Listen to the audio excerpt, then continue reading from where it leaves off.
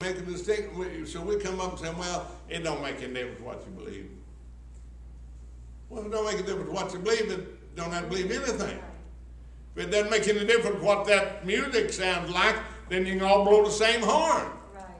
Amen. It said it's got to give a distinct sound. Now listen to what it said. Except they give a distinction in the sounds, how shall it be known what is piped or harped? For if the trumpet give an uncertain sound, if the trumpet give an uncertain sound, who shall prepare himself to the battle?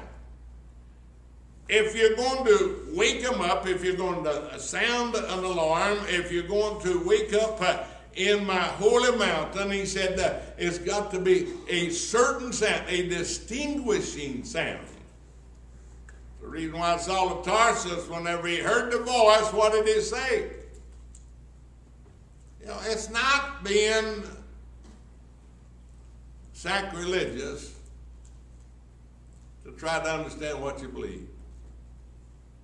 It's not being sacrilegious of saying, wait a minute, tell me, where did you come to an understanding and a belief in God? Through His Word. Glory to God. I said through His Word. Joshua 24:15. Joshua was calling them all together, and he's having a real problem because the ones that Moses had led out of the bondage were now in the wilderness. Moses is dead. Joshua's got the obligation of leading them from the wilderness into the promised land, and they've got all kinds of noises going on. It's got to be a trumpet of a certain sound. How can I know? Well, the best way I know to do is learn how to read your Bible. Not books about the Bible, but the Bible.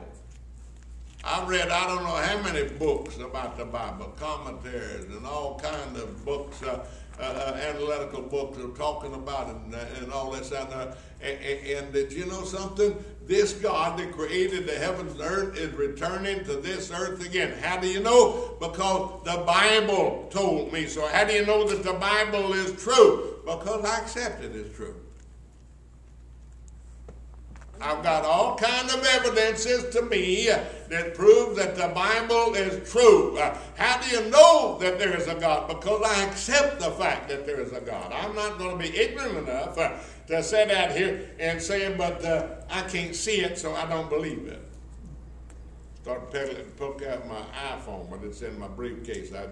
The Sunday morning I was sitting here, and a woman started talking to me in my pocket. You know, but I don't understand a lot of things I accept today as reality. Amen. Do I understand God? Yes, I understand God. You know how I understand God? Listen to what the Bible said here. Joshua said to the children of Israel, choose you this day who you're going to serve. Make up your mind who you're going to serve. John 3:19, men love darkness rather than light. Well, don't tell me about it, because if I don't know about it, I won't feel bad about it. Hallelujah. You know, what are you talking about? Just because somebody set up some 1, 2, 3, 4, 5, these are the things. And when I make a statement that America is not founded on the Hebrew Christian doctrine, people just shudder. We're not founded on the Ten Commandments. Yeah. Jesus came and fulfilled the Ten Commandments.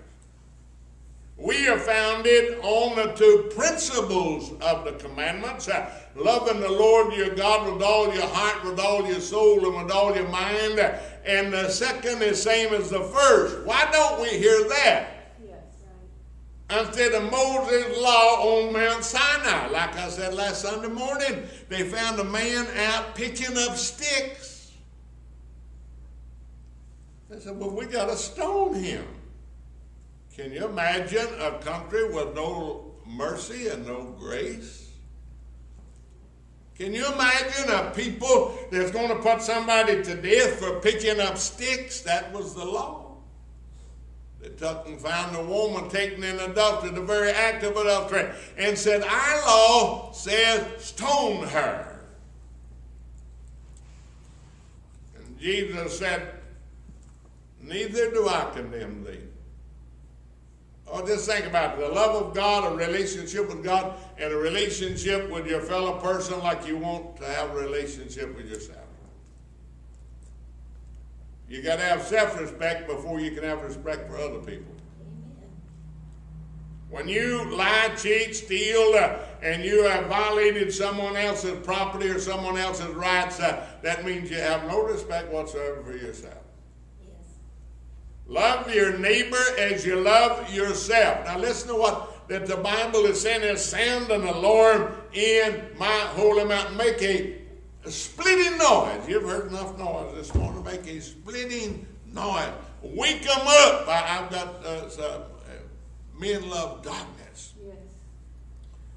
Luke 11:33. You're going to light a candle and put it under a bushel.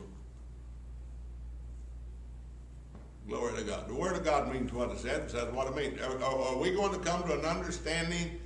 And because somebody, and I had this asked me this morning and also yesterday morning. I don't know how the news gets out. But they said, you don't even believe in the Trinity. And I said, what do you mean I don't believe in the Trinity? Trinity is a word that was concocted, brought about, coined in 138 by St. Augustine, St. Theophilus, to try to explain how that one God can be manifested as Father, Son, and Holy Ghost.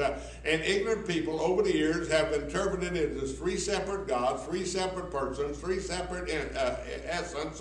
If it go back to the source and find out that St. Theophilus of the Roman Catholic Church, it was established in the 4th century, that St. Theophilus coined a term trying to explain how that God, one God, monotheistic God, could be Father, Son, and Holy Ghost.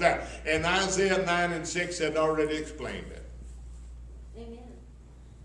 Amen. You're going to light a candle and put it under a bushel? You think I'm going to cow down because somebody said, my Lord, we got 500 people this morning. I would too if I'd given away cups and saucers and bulldogs and fire trucks like we used to do, fill this place up because we gave away fire trucks, didn't have sense enough to realize people weren't coming to hear the Word of God. They were coming to get something tangible, something they could hold in their grubby little hand.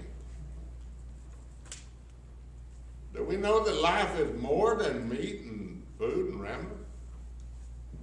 Do we know that existence is more than houses and lands and Cadillacs and Lincolns and fusions? Do we know that? The Bible said we do. Are we going to take and light that candle and put a bushel over it? Men love darkness rather than light. God spoke to the world. How did God speak to the world? By His Word. Amen. And that's the only way that God has spoken to the world, the only way God ever will speak to the world. And the Word was with God, and the Word was God. Yes. Oh, no, we can't be sure about that. Well, you might not be, but I made up my mind. Choose you this day who you're going to serve. The Word of God spoke to my heart and declared unto me, if I would accept that Word, I have got an anchor for my soul.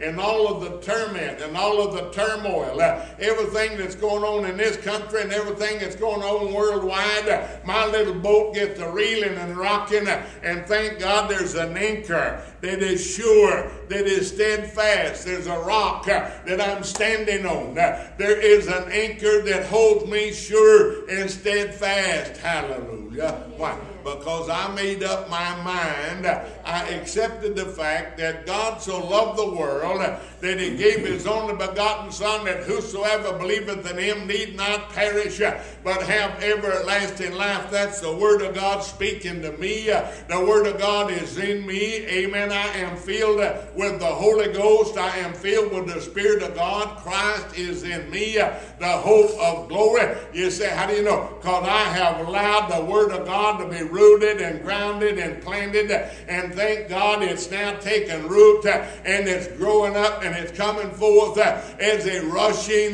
fountain of water.